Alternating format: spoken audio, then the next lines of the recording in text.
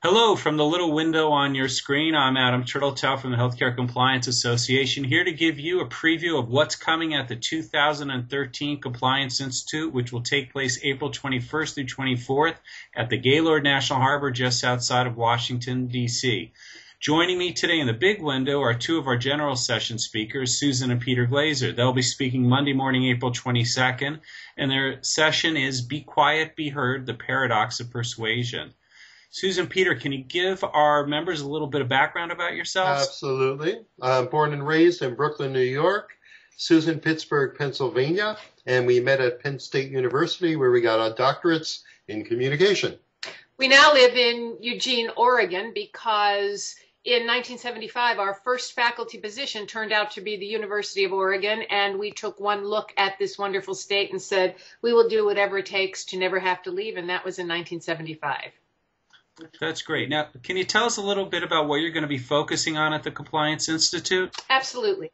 Our research and our lecturing and consulting over the last 35 years has really focused on conflict and productivity.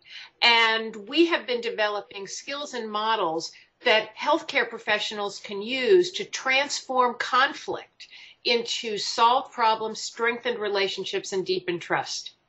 For your conference, we're going to focus specifically on some of the models that healthcare compliance officers can use in those efforts. Because in our review of events, these people are truly at the vanguard of healthcare change.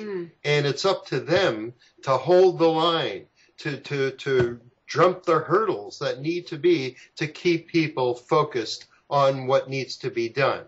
So whether it be interacting with physicians who, let's say, are admitting patients but do not have a complete contract, whether it be interacting with nurses who are upset that they have to turn off their computer when they run in to take care of a patient. Or a physician recruiter who's cutting deals with physicians that can easily be construed as calculating compensation pay for referrals. Dealing with the CEO, the pushback that they get seems to be so consistent and rigorous. And the tools we have are designed precisely for people who are receiving that level of pushback. Sounds terrific. Now, you've done a lot of work in healthcare before, is that correct? Absolutely. We've been working with healthcare since the early 90s in many, many different capacities. We've worked with hospitals and healthcare systems. We've worked with insurance. We've worked with pharmaceuticals. In the end, when we're working with healthcare, it is so clear to us that conflict is just part of the experience. And it's because there's so many people who are committed to making a difference, who have different perspectives on how that should be done and what that should be. But the bottom line seems to be being able to reach consensus from divergent points of view, being able to motivate people who are in resistance, especially for your population. That's what needs to happen. Sounds great. I understand you guys are about to go off on a great trip before you come see us. Yep, we're heading to New Zealand. We have a very wonderful, robust practice there, and it's really fun to get to travel to New Zealand. And it's our 10th season, and we get out of this miserable, cold, rainy Oregon weather. And into the summer. Yes.